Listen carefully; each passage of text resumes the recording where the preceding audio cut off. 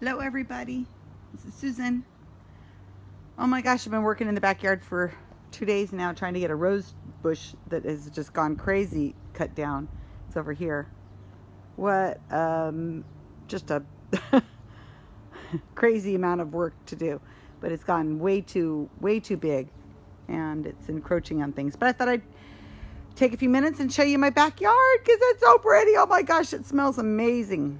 You have no idea how beautiful it smells. So wonderful. I'm able to keep my windows open at night and smell the blossoms. But look, this is my apricot tree.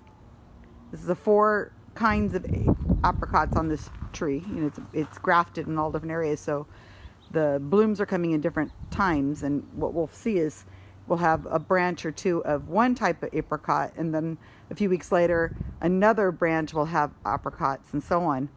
And the same thing's going on here with my plum tree, as you can see.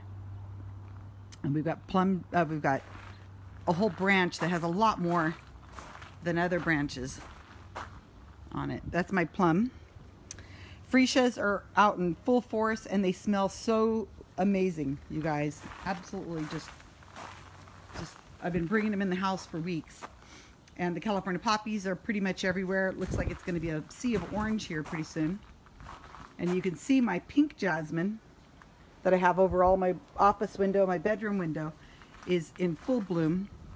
And it's just such a crazy, amazing smell.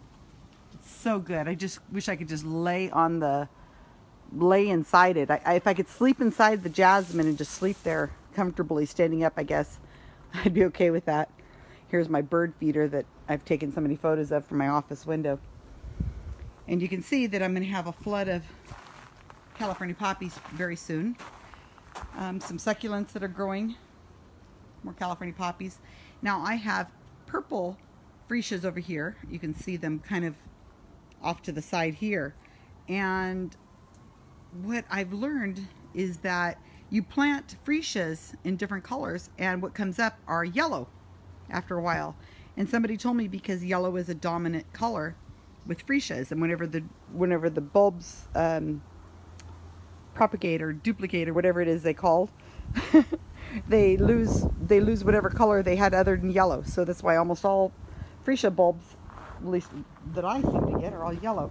But these are in a separate little area by themselves, so they are purple. And then these over here, I'm not sure how to pronounce them. I think they're called A-M-O-N-O-E.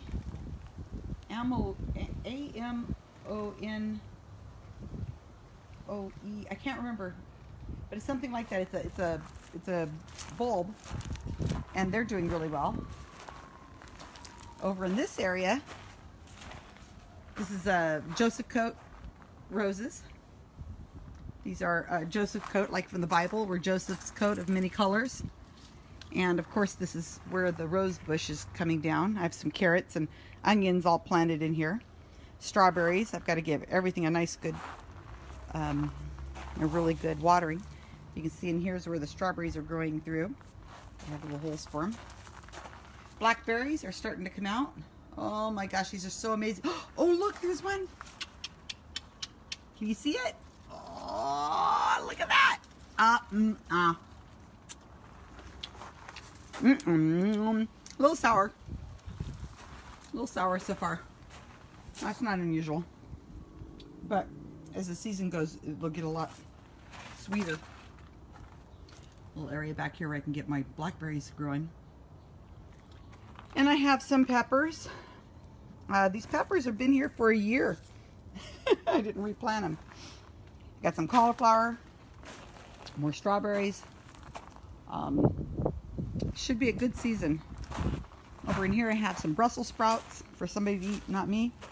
And more cauliflower starting to form. Peppers. This pepper has been here for a year or 2. More onions. And in this container over here I don't really have anything except broken branches of rose petals. So it should be a really nice year. I've had really serious problems with getting fruit on the plants in the last 2 years because I was having problems with birds. So I netted the tree last year. All the trees got nets. And the problem is they didn't propagate because I guess the bees couldn't get through the nets. I think you're supposed to put the nets on after the fruit's already produced, but to do that, it's a lot of work because netting is really hard to put on trees, believe it or not. So I've got these bird dollar store things that I bought to kind of, I don't know, maybe surprise the birds or something. I don't know what I'm going to do. I might have to just stay out here and just kind of wave my arms all the time. I mean, I have 3 cats. I don't know why they would even come out here. But I also have these dollar store things on here because the trees right now, they're kind of invisible as far as these branches go, and they're just at your eye level. So I kind of have them on there so that you can walk by and maybe say, hey, there is something sticking out there. So probably don't do that. Don't walk so close. The pink jasmine, as I said, is in full bloom. But over in this area, this is going to be star jasmine.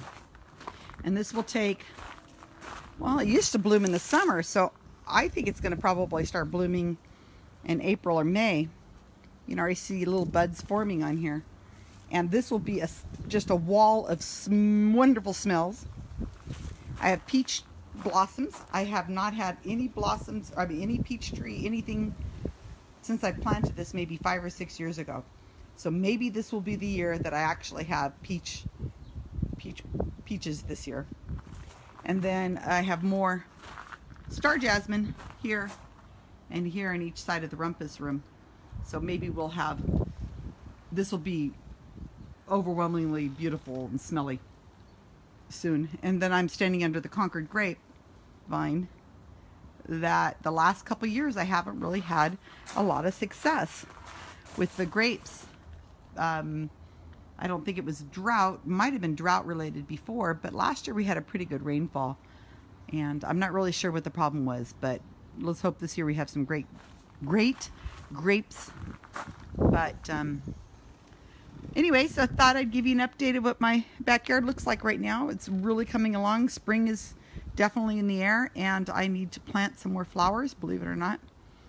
Sterling always teased me about bringing home too many flowers. It was an addiction. And he's probably right.